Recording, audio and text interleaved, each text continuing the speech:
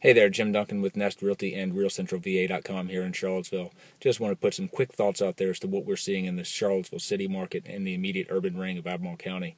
We're seeing extremely low levels of desirable inventory. Homes that are in great locations, great condition, and good prices seem to be going very, very fast. And what this means is for sellers, if you have a house that you think would sell really fast, get some advice. See if your thoughts are accurate, because it might be a great time for you to consider selling right now. There's just not much on the market that's desirable. The flip side of that is, if you sell your house quickly, there might not be somewhere where you're going to go. So you may be looking at renting for 6 or 12 months, which, to get the next phase of your life accomplished, might not be a terrible sacrifice.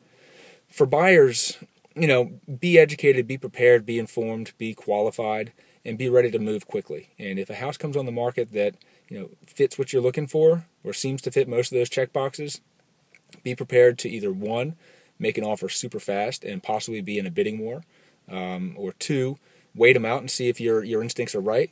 And three, and this is the more challenging part, is if you can't find a house that fits most or all of those check boxes, a lot of buyers are going to be faced with either buying something they don't want, which is not a good decision necessarily, or renting for another 6, 12, 18 months until the right house comes on the market.